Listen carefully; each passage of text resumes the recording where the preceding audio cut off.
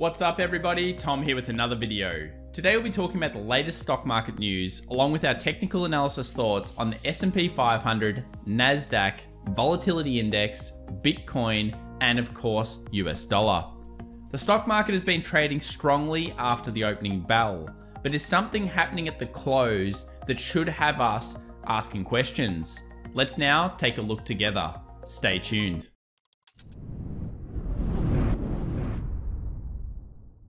So yesterday, of course, was the great debate between, of course, the Democrats and the Republicans. It was pretty crazy what happened in that, of course, debate, but overall, it's an important sentiment indicator going into the election. We did see some moves in the stock market probably being placed based on who they thought won that debate and who becomes more likely to be, of course, the President of the United States. But overall, this is going to be the theme for, of course, the debates. And the election is going to play a big part of the next month, along with the Congress bill for further stimulus. This goes on top of course, the crisis, but overall, we didn't see too many really strong signals from the market yesterday, other than a little bit of rebalancing throughout the heat map here. What else happened though? Well, we saw the end of the month of September. We obviously are now in October. And what does a bad month in September usually mean? Well, we made a video at the beginning on this channel of September saying it is the worst month of the year, pretty much over the last 100 years.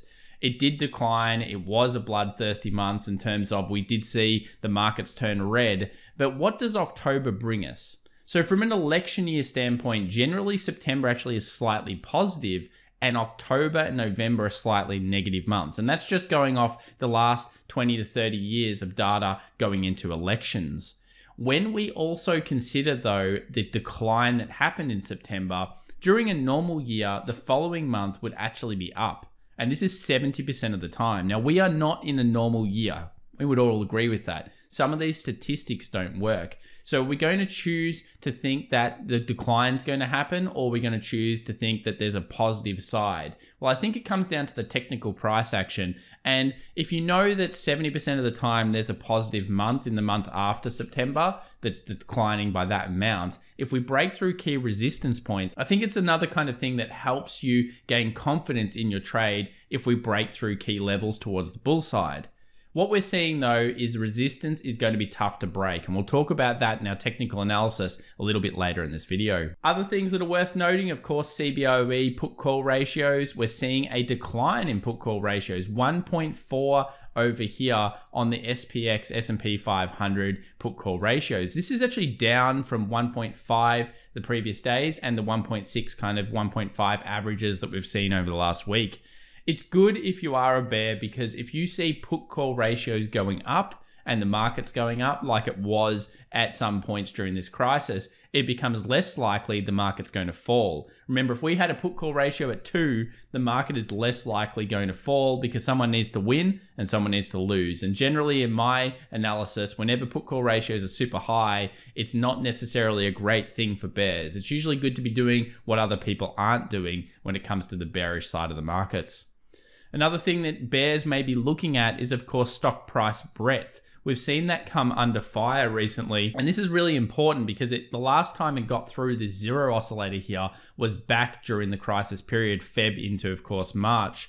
We're basically seeing right now approximately 0.55% more of each day's volume has been traded in declining issues rather than advancing issues. So it looks like there's more pressure towards the downside at this point in the market. We'll notice, of course, put call options here is still relatively low. We're not even above 0.8 yet. And this is, of course, important in this statistic when we're looking at these oscillators. Still looking at the oscillator down here in the middle of the range, we haven't gone to extreme fear levels yet. Extreme fear levels are usually a buy kind of zone. If you find a technical area at the same point, these are always the best points to, of course, buy. And we're not even at this point underneath the 40s. So we're not really seeing too much from this oscillator overall. Before we pick a winner for, of course, the competition, I just want to say thank you very much for, of course, entering and supporting the channel recently. I do appreciate all 20,000 plus subscribers out there, and I just want to thank you. So this is for 540 Australian dollars to go towards really whatever you want, but hopefully trading. And we asked that people yesterday put hashtag winner in, of course, their comment. So let's let that load now, and we'll see how many comments we have from yesterday's video. Just a quick reminder, if you haven't already subscribed, please remember to do so. And we'll be doing a live stream this Friday for non-farm payrolls. So that's going to be a lot of fun. Make sure you come and check out that event. All right, drum roll. It's time for us to pick a winner, and the winner is Farid Isham. Well done, Farid. Thank you for your hard work. Tommy says, if I am the hashtag winner, I'll spend the money on KFC, your call. All right, man, if you want to do that, that's up to you. Obviously, I'd put it into potentially KFC shares. You could always do that. But thank you very much, and thank you to everybody that is, of course, entered this particular prize and has supported the channel. We do appreciate each and every one of you. All right, let's get into the TA and see what's been going on there. So dollar index, I think, is the best place to start, as this is really going to show us sentiment either way for the stock markets. If the dollar can hold this particular support line and bull up, I think that's going to be quite negative to stock markets. We've seen that correlation recently. We obviously have the 93.80 resistance, and we spoke about yesterday, we're really boxing up between the 93.80 and the previous 96 zone. So we're getting a bit of further sell pressure here on the dollar right now, but overall it needs to start to move up. See here, yesterday we got 4-hour closes just above that 94 kind of 10 zone. That becomes a key critical point, because what we'd be seeing now is if the market came up, we'd effectively have two lows, we'd have an intervening peak, and if we close through this level, that would be incredibly bullish. Not only would we go back to these highs, but that would further open the 95 and 96 zone. So it's crunch time for the dollar. It has to hold these areas. We do not want to see it under any circumstances underneath this 93.50 again. If it does that, we're back into the channel, and it was really a false breakout. I'd expect a lot of movement off non-farms for this one. So of course, Friday will be a big teller for US dollar strength or weakness. On to, of course, copper. What's going on in copper right now? Well, copper's found its support at 2.95. Many longtime viewers of the channel would know that we call copper Dr. Copper, and it shows us bullish strength or weakness in the market. We found support this week. We've bounced off the 50 several times, and we've continued to move higher. We're about to make a new high, or we have made a new high here during the Asian session, and it looks like we're going to try to target 3.1. This is bullish towards the market. Obviously, overall, we've been pretty optimistic on the market. We had those targets of 3,200-ish for the S&P, around that range. It did come down and touch that area, and now it's moved up. But we're still at a critical point, which we'll talk about right now. And that critical point is, of course, really on the NASDAQ and S&P 500 at key zones. So firstly, the monthly close. The monthly did not close bearish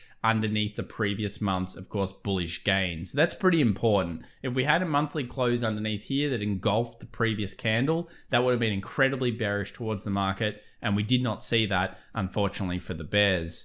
On the weekly, not much. We haven't obviously got a close yet on the weekly overall, but it looks like we're really testing these highs. Notice how we had that previous shooting star candle over here, and we're now testing the resistance point. And this becomes the important area for the NASDAQ, either to go bullish or bearish at this area. If we go down to the smaller time frames, look here at this 11.5 to 11.6 range. I said yesterday 11.6 is for me where I want to see the market above. But as soon as it gets past this level, if it does do so, that is incredibly bullish. There's what I like to call a blue sky above in the market. Basically, we have no real structure resistance until the 12,400 area. So if the market ends up accumulating in this zone, breaks out and closes above the 11.6, all of a sudden we're looking for pullbacks back into this zone and longing it realistically into previous highs, if not all-time new highs. Remember that stat, when the market makes a new high, especially the S&P, it usually puts on around 9% over the next 12 months. That's statistically likely. We are approaching key resistance here on the NASDAQ right now, and it's so close. It's pretty amazing that we're about to test this resistance so fast. After last week, we're as low as 10.7. That's how fast the markets are right now. On to the S&P 500, what's going on there? Well, the S&P 500 again did not close bearish. It found support on the previous really high levels of the body closes. That was around that 3,200. You'll notice here the real market got to about 32.16, 32.12. So pretty low there and then bounced off it. If we go down to a weekly, again, nice looking bullish candle. We talked about how if we end up closing up at the 3400 zone this week and we end up creating what is effectively a morning star candle formation, that would be incredibly bullish as well. So we do have a lot riding on this week. We don't have the close yet, but a morning star formation is very, very strong in the markets, especially on a weekly. So that's all coming off the 20 exponential moving average. It's all making sense to the bull side right now, but everything can change in only a few days. And we obviously have a few days left.